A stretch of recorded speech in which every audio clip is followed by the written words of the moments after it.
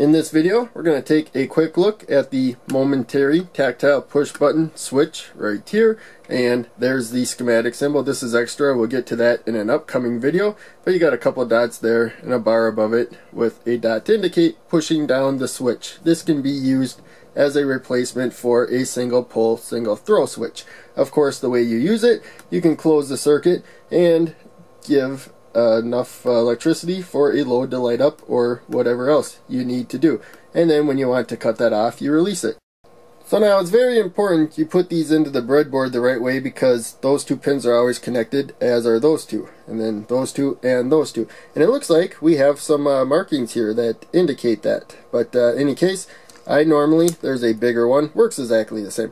I normally put the I like these little ones though, the pins here, so we got one there, and then one up there, one up there. I usually straddle this spot that you normally see on these prototype breadboards where there's no dots right there. So it makes it a little easier to realize that there's no power supply across there, and that is the middle of the switch. And so we plug it in there, and that's all you have to do to put it in a breadboard. These pins are a little bit wider than component leads, so I think they stretch out those holes a little bit, and so other components may not connect as well in the future, so I usually devote the same spot to using for the switches.